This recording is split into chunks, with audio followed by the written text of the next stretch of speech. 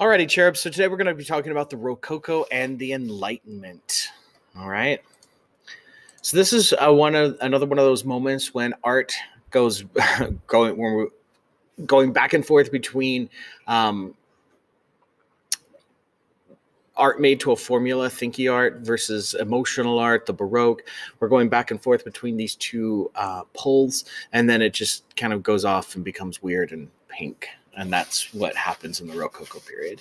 Okay, so art obviously is going to be influenced by change in society and the economic forces that cause that change. All right.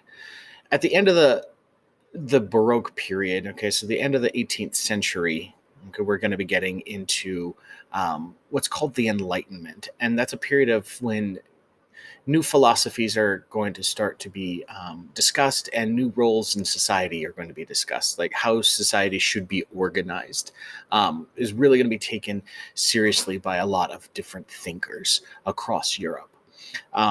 Science is going to become more important, and its role within the bounds of society. It's going to be taken more seriously, and that's going to affect art. Okay. Artists are going to become more prominent members of society. So we're leaving that time period because of the Renaissance, because of the Baroque, because of this age of geniuses. We're leaving that time period in which artists are seen as craftsmen. They're going to be taken much more seriously in society. Okay, and art movements are going to start to happen much quicker here on out. The Renaissance lasts 200 years. The Baroque lasts 100 years. Rococo is going to be really, really short. And then as we move on, the neoclassical, the romantic, the other periods, they're also going to become shorter and shorter through the years. All right. If you are a working artist, you no longer become apprentice to a master. Excuse me. You no longer become apprentice to a master. What's going to happen is you're going to go to the salon. Now, remember the Louis XIV when we talked about the Northern Baroque. And he's going to move the capital of art from Rome to Paris. And the way that he does that is he establishes the school, the salon. It's the official way to become an artist. So you no longer have to become an apprentice and work for a master. Now you can go to school to do it. And the salon in Paris is going to become the largest, the oldest, the most prestigious of the salons. Other salons will open up across Europe, but the one in Paris is the biggest and the most prestigious. Okay. So art's going to work less for religion and more for other institutions. Again, a product of the Reformation.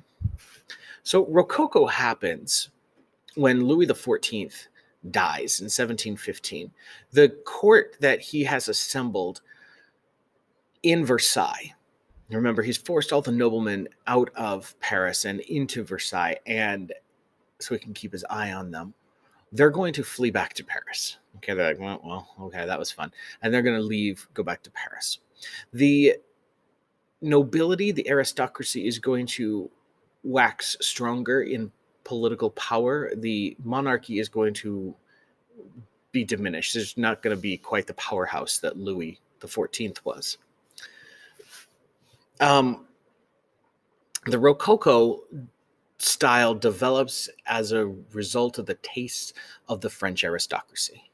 Okay, there's nobility, there's not royalty, but the nobles who are coming back to Paris and who want a lavish and luxuriant lifestyle. Okay, Rococo starts really small. It's a small art form. It's not like Baroque is very, very big, and everything that it does is very theatrical and very large in scale. Rococo isn't like that. Rococo is small, but it is Baroque intensified. It's going to become a lot more.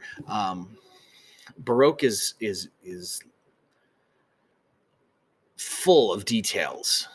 Rococo is even more full of details, just on a smaller scale. Okay. The word refers to the pebbles and the small shells that get embedded in the frames. And again, this very, very ostentatious, this very lavish, this very rich decorative style. So again, it begins as this architectural style and then gets extended to the other visual arts as well. It is seen as feminine, okay? And that's important to realize, that it is seen as a feminine style because it is very flowery. It is very over the top. And it's very light colored. You'll see the pinks, you'll see the whites, you'll see the pastel colors throughout today, okay? And the term that's associated with it is fête galante. Fête galante means kind of picnicking out in nature. It's rich people doing rich people things out in nature that's wild but nice. A nature that is untamed, unspoiled, wild, but there's no like wolves in these woods. It's like sugar plum fairies, okay? And you'll see what I'm talking about. So again, the characteristics of the Rococo, it's got very sinuous organic lines. It's very curvy. It's small, and it's associated with furniture and interior design, okay? And it reflects this aristocratic lifestyle. It is pastel. It is very light colored, and it is feminine. Okay, so I'm going to link these two videos up here. The Rococo Puffs is a humorous take on what the art of the Rococo and the life of the Rococo looks like, and it's just a humorous spoof on that. The other one is talking about, and it's going to decorate, and it's going to show you how Rococo decorations look, and the interiors of a Rococo room are going to look, and how they're created, and they're going to use stucco. So the Baroque is going to start to use stucco and plaster to decorate on the ceilings and such. Rococo is going to take that and crank it up about 15 levels. Okay, so I'm going to link these two videos in the description below so you can take a peek. Rococo Puffs, again, humorous. The stucco is serious. When I got to go to I got to present at a national conference in Chicago a couple years ago, and in the ballroom at the Hilton, they had this. It was neo Rococo, and so I thought I'd include a photo of that. Again, lavish, over the top, ostentatious.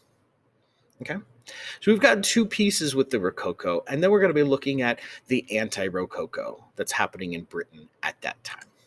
All right, so we're going to start in France with a picture that you've probably seen before, and this is called The Swing by Fragonard. Okay, 1767, oil on canvas, Fragonard's The Swing. And if we take a peek at this picture, we can see that, yeah, let's zoom in here. We can see there's a lot happening. Now you can see, now look at the background, first of all. You can see that it's in this French garden, okay? This woman is on a swing. Now look at these trees. They're like overgrown and really, really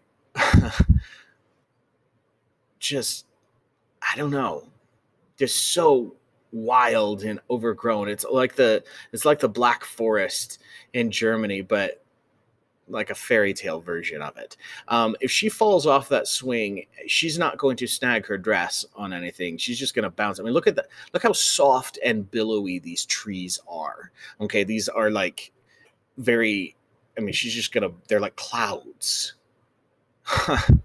We've got these branches, these gnarly old branches, but the leaves are just, again, it's so sinuous and so light and soft. Okay, now, and that kind of is echoed in her very frilly dress here that is just swirling and billowing around her.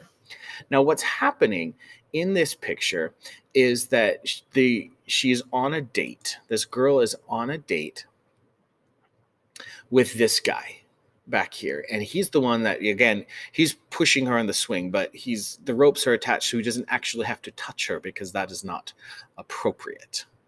Okay, so she's on this swing. Her date is pushing her on the swing.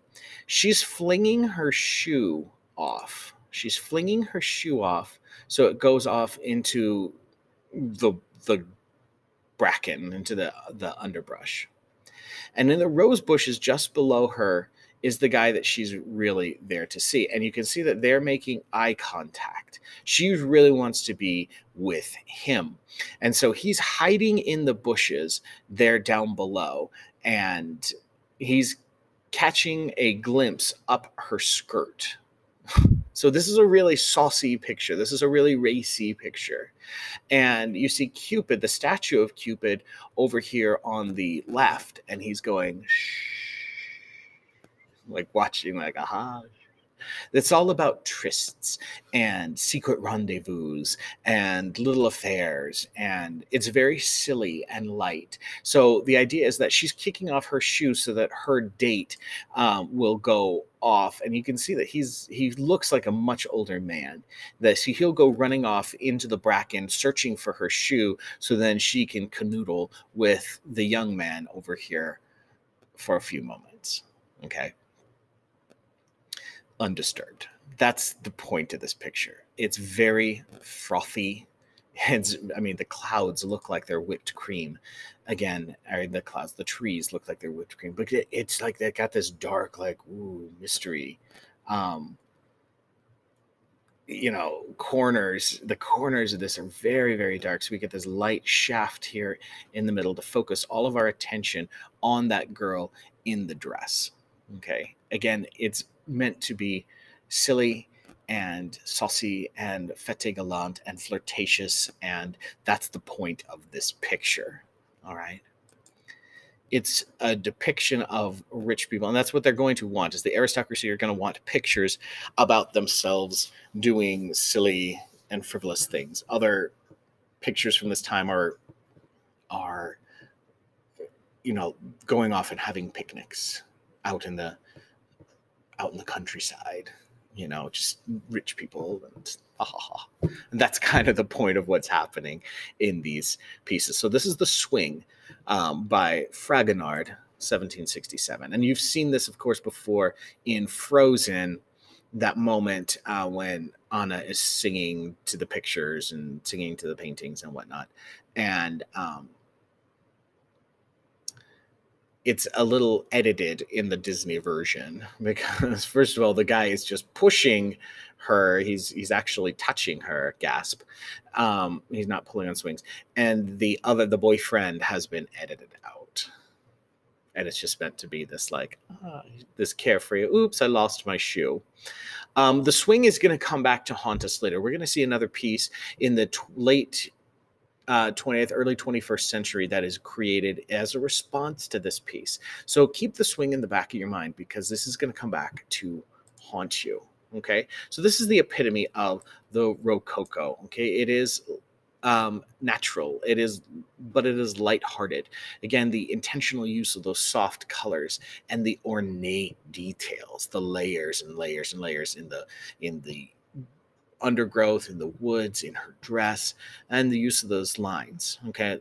The light directs us towards that girl who is sitting on the swing. So again, it's an intrigue painting. It's a painting about flirtations, about sauciness, about trysts. All right. At this time period, the nobility of France is living better than the population, and they're living quite decadently. Okay. This is all going to play into the revolution that's coming just around the corner. All right. Yikes. All right. Now, this is a Francois Boucher. Boucher is another Rococo artist. And I throw this one in here. Again, it's not on our list, but I throw it in here. You don't have to know it, but because it's, well, for a couple reasons. It's another indicative piece of the Rococo. Again, this painting is very small. It's a very small picture because, again, Rococo pictures are not going to be these grand, theater size dramas. That's not what they're trying to do. They're trying to be just small and intimate and fun. What's happening in this picture is called The Young Lovers, and you have these nobles who are dressed as peasants who are, again, out in a wild fete gallant style, like countryside picnic with the wild animals around. They've got these goats. You know, they're goat herds. They're pretending to be goat herds out here in the country, having a picnic with their little basket and just, enjoying time together. I throw this one in here because this was owned by the Utah Museum of Fine Art. And it made international news at the beginning of the 21st century because what happened was the Utah Museum of Fine Art obtained this picture, obtained this boucher from a source. It was purchased legally at some point. Come to find out that because someone comes forward to claim this picture, if this was owned by a Jewish family in Europe at the time of the Second World War, and it was stolen by the Nazis and never returned to the family that it was stolen from. And so it wound up in someone else's collection after World War II, and then it got sold and sold, a couple times, and it winds up at the Museum of Fine Art in Utah, in Salt Lake City. And so it made news then when a family member comes forward and says, this, and with documentation to show, yet this was ours and it was stolen. And so what happens? And the Utah Museum of Fine Art gives it back to the family, and then has since become committed to restoring works stolen by the Nazis, into the proper families that own them. Okay. So this was given back to the family, and is no longer in the collection of the Utah Museum of Fine Art. But its story, I think, it's powerful. It's a powerful moment of restitution, and it's cool, I think. So that's why we throw Francois Boucher's The Young Lovers into this discussion. The Utah Museum of Fine Art is also going to exhibit this picture. Okay, now this is by Elizabeth Louise Vigée-Lebrun. All right. And she is going to be admitted to the Academy. She's going to be admitted to the Salon, and she is going to be one of the powerhouses of French Rococo art. All right. And she is painting. Oh, she just paints so beautifully. The eyes of her figure. She's a portrait painter, and she just paints so beautifully. The UMFA has other examples of her work as well, and she was quite prolific here at the end of the 18th century. She does become a favorite of Marie Antoinette. All right, a favorite painter. And she's going to paint Marie Antoinette and the children multiple times. Okay, and she gets admitted to the Academy because of Marie Antoinette's urgings.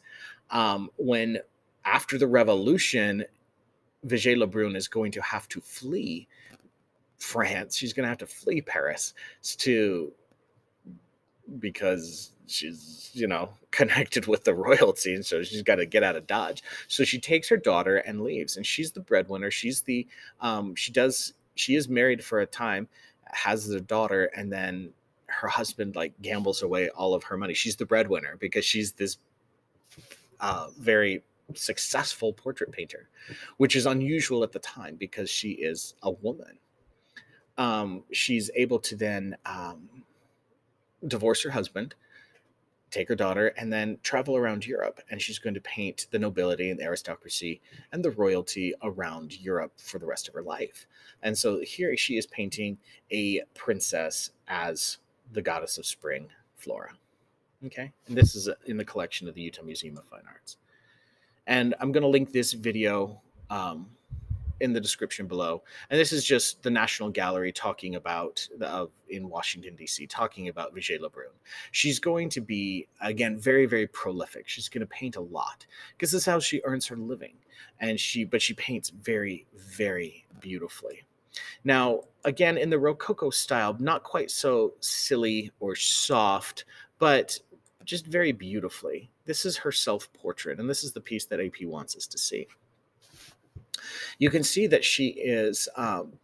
This is not a great reproduction. I apologize. It's rather dark, this image, and the image itself is not actually this dark. She paints herself painting.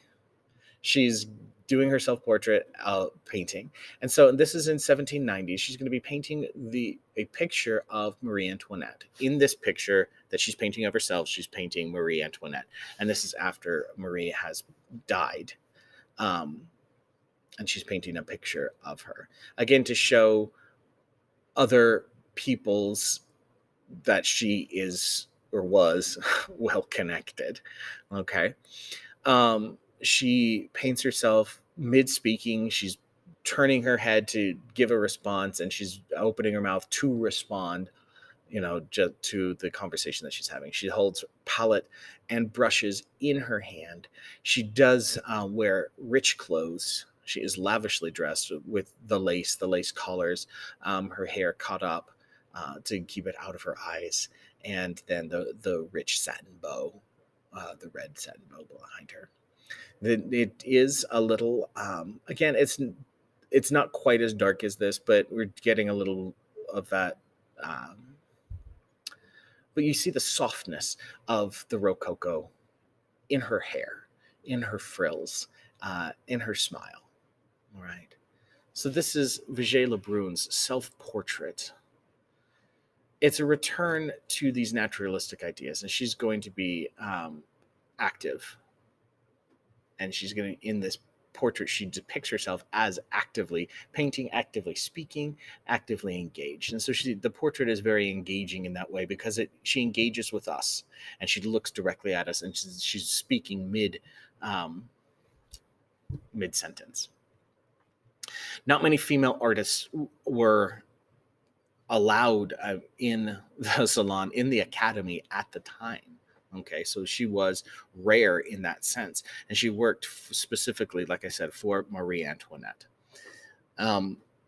She paints just very lavishly, very beautifully. If you Google Vigée Lebrun, you're not going to be disappointed, because her stuff is just spectacular. All right. Now, that's the Rococo. Now, the Enlightenment, it's going to be seen as anti-Rococo. Okay, up in England, they are going to look at what's happening in France and be like, this is the time of Isaac Newton and John Locke and other philosophers, Voltaire, Rousseau. We're having, again, a flowering of philosophy happen. Nature, science, observation, is all intellect, reason. That's all very, very important to them. And they're going to respond artistically to the Rococo period that's happening in France at this time. So in England, what we're going to be seeing, the Industrial Revolution is happening. The American Revolution is happening. They're going to be influenced by science. They're going to obviously be influenced by the Baroque, by the Old Masters, and it's called the Grand Manner. Paintings that are incorporating these visual metaphors for noble qualities. All right. Good family values. That's kind of what they're going to want to show, to be very serious instead of the silliness and the softness of the Rococo. Okay, so up in England, we're going to be getting a couple scientific style paintings. Now, this is Joseph Wright of Derby, 1765.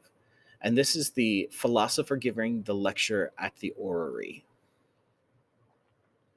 And so what we're seeing here is a philosopher, a lecturer, and he's giving a talk. He's talking about science, very serious science,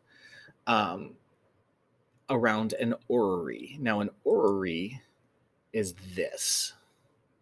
It's a model of the solar system. Okay.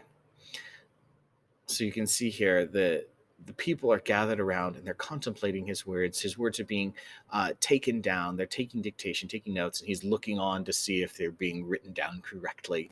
And the other people are looking either at him or at the orrery itself. The children are are like reaching in to like touch it. Um, the philosopher is based on Isaac Newton. Okay, and that's done on purpose, where we're getting this very Isaac Newton-esque look to him. Now you'll notice that Joseph Wright of Derby is painting this in a tenebristic style. He's using tenebrism, which is Baroque, in this picture. And he's showing us this. He's doing this because, Baroque always had that spiritual connotation, that the light, the extreme shadow and light had spiritual connotations of like the light of God. All right.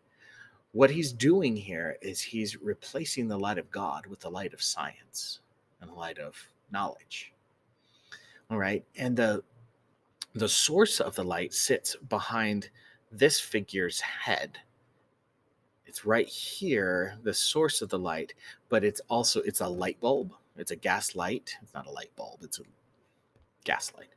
But it's acting as the sun in the orrery. It's the sun in the solar system model that's illuminated. All right. Now, and again, you can see how they are in a library of sorts, a study, a very, again, serious place. The faces, as we move around the picture, now check this out.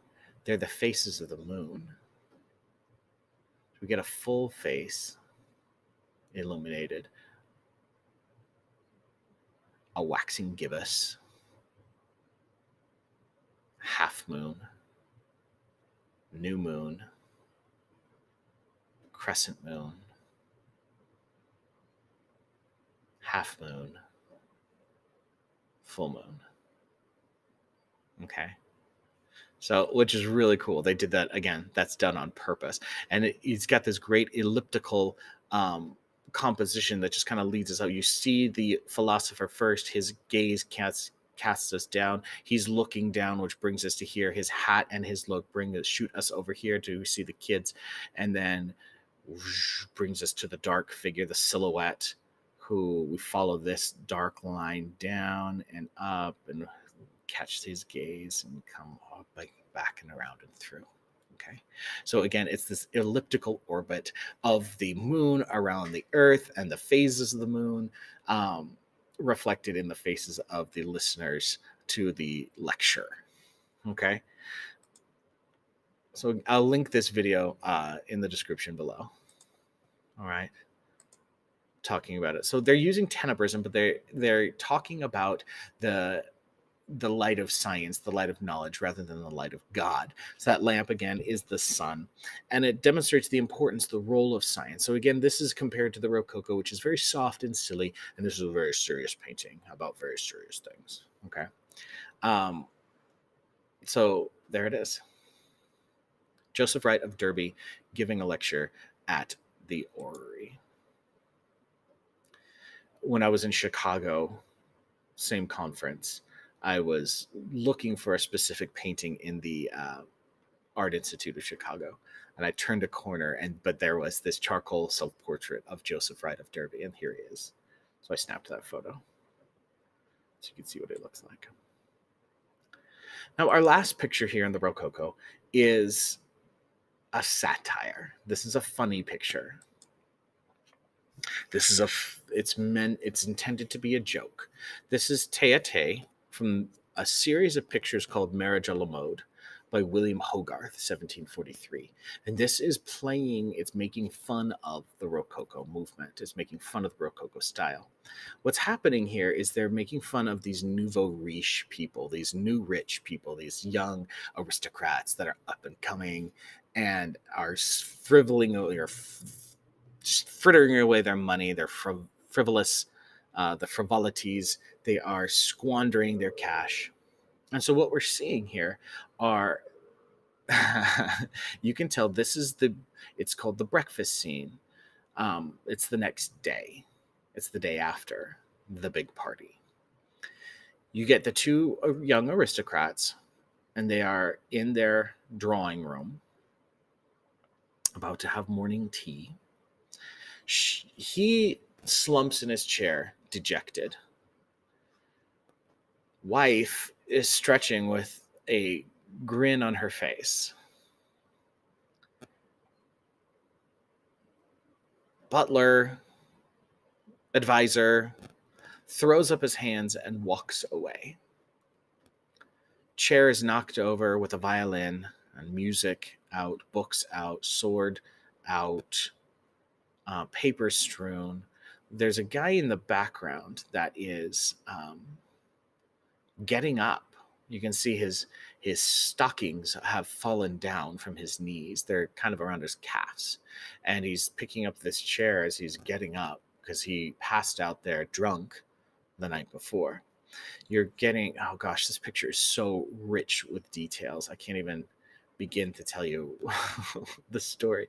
So the story is that they have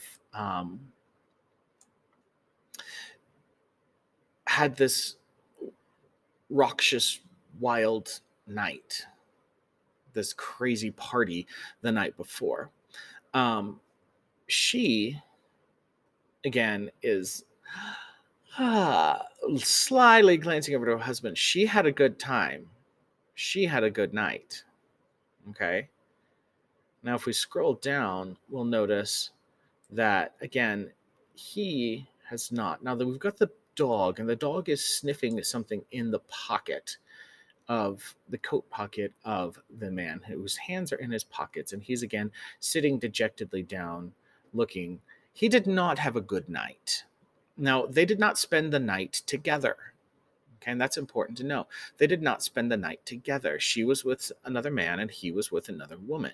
And we know that that is because she looks like the cat that ate the canary. I mean, she had a great time. He did not.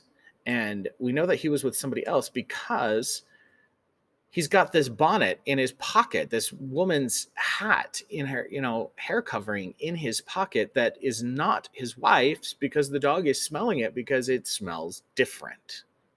All right. And we know that he did not have a good night because if we look at the sword, we'll see that the sword has been broken. We know what a sword represents. Okay. But the sword here depicted is broken. So that he is, again, did not have a fulfilling evening the night before. We're shown the worldliness of this family by the influence of, or the inclusion of, on the mantelpiece, the Buddhas here on the clock and here on the mantelpiece. And you've got these little frog statues, these other little figurines from around the world, but including these Buddha figures to show that they are well traveled, that they have been around the world. The allusions to music are also music in the European tradition is very frequently related to the idea of sensuality and sex, and that they are going to, that music is naughty. Okay, so we have the picture of the little Cupid there playing music, and then that's where we have the violin down here on this chair. Okay, out on the overturned chair because it was a night of merrymaking and sauciness. Okay, with the music just flagrantly there. Now, this guy here, what he's doing, he's holding a ledger, like keeping track of the money. He's helping keep track. He's the accountant. Okay, he helps keep track of their monies, and you can see that this is the little stabby thing for bills paid, and these are all the bills that remain unpaid. And he walks away in disgust, throwing up his hands because he says it's time to pay the bills, and they're like, no, not now, Jeeves, go away. And he's like, I'm sick of this. I can't deal with you people anymore because you're so ridiculous. The other indications of a night poorly spent, we've got the candles burning low, like still burning. It's the morning. The candles are still burning. Okay. Guy yawning and scratching his head, and his stockings falling down as he picks himself up from his drunken stupor on the floor. Up in the background, then we're getting pictures of the saints. Okay. We have saints and angels depicted here in the more candles lit. Ha. In on the wall to show that they are good, pious Christian people. Yes. Ho, ho, ho.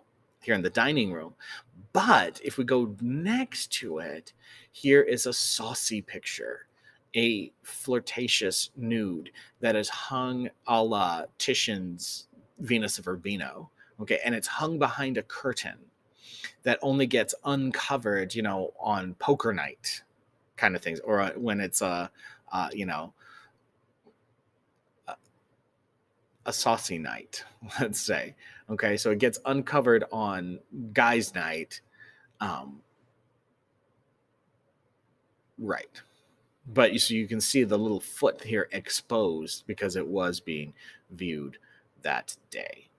So what this picture is doing is, again, it's making fun of that aristocracy. It's making fun of the Rococo. It's making fun of the Nouveau Riche and saying, you people are ridiculous.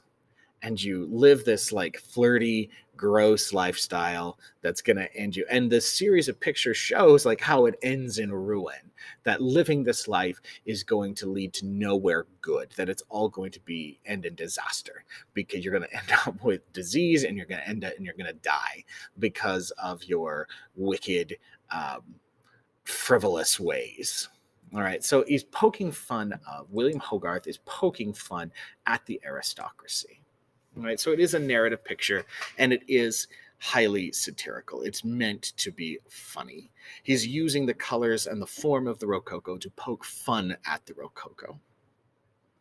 All right, so this is the Teate from Marriage a la Mode, and this is these are our pieces today. So I hope you enjoyed this little trip in the Rococo and the Enlightenment. Next time we'll do the neoclassical.